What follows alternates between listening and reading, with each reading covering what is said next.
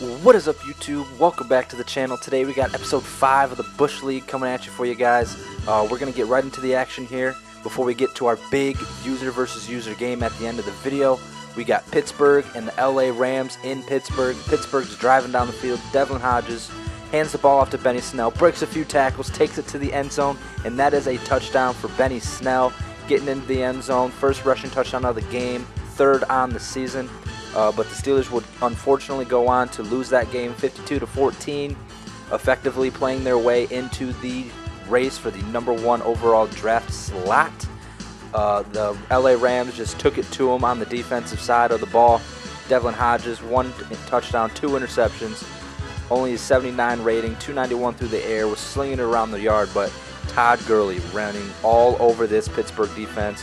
127 on the ground and 3 touchdowns. Benny Snell, the touchdown you saw there, and 47 yards on only 8 attempts. Once again, not getting able to run the ball when they get down big. Mecole Hardman, 100 yards through the air. Even Todd Gurley, Juju Smith-Schuster, 3 catches, 45 yards.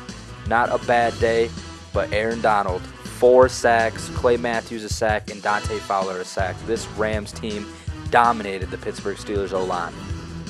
Up next, we're heading out to Lambeau Field where Carolina and Green Bay are doing battle. Carolina down 7 late in the second quarter. RG3 trying to drive this team down the field into its playoff spot. This team has been battling for weeks now. He drops back to pass, finds an open Christian McCaffrey, lobs a beautiful deep ball down the field. Touchdown Carolina. Christian McCaffrey continues to go off for this Carolina Panthers team. That ties the game at 14. Late in the game now, 24-21, Carolina in the lead. Defense now got to come up with a stop. Aaron Rodgers taking over, trying to drive this team down the field. Interception, Luke Kuechly isn't touched, takes it all the way to the house. Carolina with the huge pick 6 to seal the victory.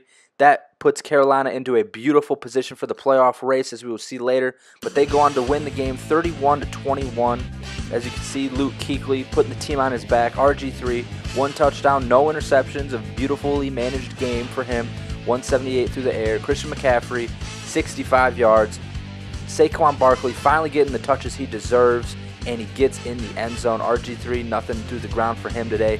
Evan Ingram leading the way through the air. Christian McCaffrey, that 1 long 40-yard touchdown you saw there. But here we go, the big game, user versus user, Minnesota and Dallas.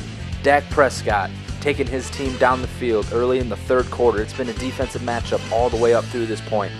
He drops back. George Kittle open across the middle. Kendricks a step behind. George Kittle taking it into the end zone, putting Dallas up big early. It's still 7-0, fourth quarter. Dallas driving down the field again. Tries to find his tight end, but Anthony Barr is there this time to get the interception on Dak Prescott. Just couldn't find the end zone there, and Minnesota comes up with another big defensive play. The ensuing play, Kirk Cousins dropping back, shotgun formation. Can he get this Minnesota team to where they need to be? But no, he's sacked. It's a safety. Dallas goes up 9-0. Later in the game, Dallas is up 17-0, absolutely trouncing this Minnesota Vikings team. And Minnesota trying to battle back, doing everything they can. They've tried everything this game, but they just couldn't find a way through this Dallas defense. Kirk Cousins dropping back in shotgun formation once again. Gets the snap. Dallas locking up all over the place. Tries to fire it down the sideline. Intercepted once again.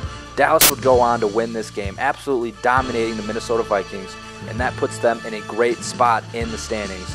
They are now tied with the Chargers atop the NFL for the best record at 10-1. As you can see, the Chargers already clinched their playoff spot. The Vikings dropped down to 9-2, and that means they are tied with the Bears in the NFC North, but they now are fighting for a wild card spot due to the fact that the Bears are the first in the NFC North, and Vikings drop down to that 5th seed in the NFL playoff race. AFC side, it's all CPU teams, as the 3 AFC teams are battling for that first overall pick. Steelers, Raiders, Jets doing battle for that #1 overall pick to see who might get drafted. Panthers, though, NFC South, with that win, they are now sole leaders of the NFC South. They are a game up on the New Orleans Saints, and they are put themselves into a beautiful position to succeed.